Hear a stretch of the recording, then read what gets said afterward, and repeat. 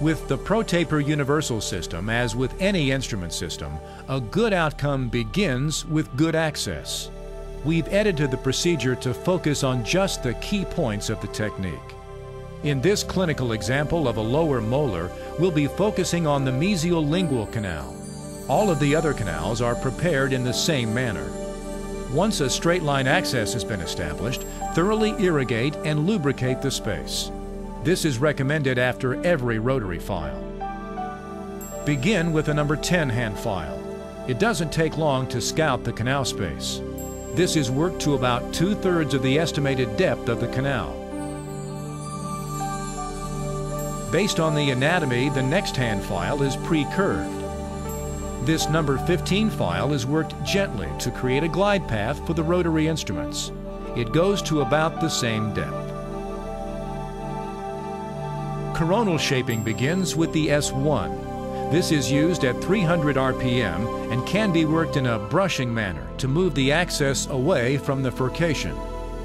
The S1 is taken no further than the depth of the 10 and 15 hand files we worked with earlier. It may take more than one pass to get to that depth. Shaping file 2 is next. It goes to the same depth as the S1. While it may not always be necessary, the S2 can also be used in a brushing fashion. Here, it goes easily to the predetermined limit. Throughout the procedure, use of sodium hypochlorite and a lubricant such as ProLube is strongly suggested. These help by digesting tissue and clear the way for files as they work their way down the canal space. After the initial coronal shaping, the number 10 hand file is reintroduced. The 10 is negotiated to the estimated working length and gets to length quite easily here. Because of the coronal shaping done with the earlier instruments, this hand file will normally engage in only the last few millimeters of the space. The number 15 hand file is then allowed to follow. These instruments create enough of a glide path to allow the ProTaper universal instruments to comfortably shape the apical portion of the canal. S1 is reintroduced and is easily taken to length. Once it reaches working length, remove it. The S2 easily follows to length and the canal has a nice tapered shape throughout.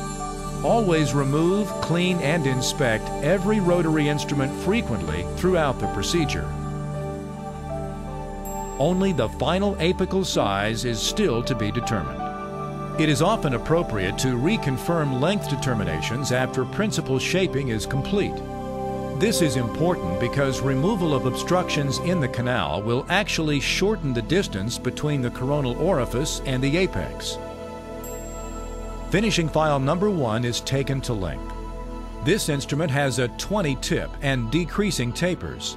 It will provide deep shape but do almost no work in the coronal portion of the tooth.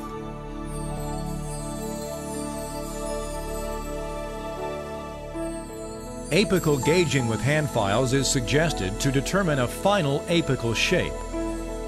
In this canal, the 20 hand file fits appropriately. Although we're happy with the fit of the 20, for this example we tried the 25 hand file. It is also gently worked into the canal space. In this specific canal, it is too large and does not quite reach length. We also tried the 30 hand file. It is also placed in the canal, and as expected based on the previous hand files, it takes more effort to get close to the working length. Therefore, the clinical decision for this particular canal is to leave the preparation at a 20. To show canal variations, let's take a look at the gauging procedure of the distal canal of this same tooth. This canal followed the same instrumentation procedure as the others. The 20 is loose. The 25 is also loose at length. The 30 hand file will make it, but it is tight. The clinical decision is to use finishing file number 3 for apical shape here. The F3 is taken to length and removed, and the canal shaping is complete.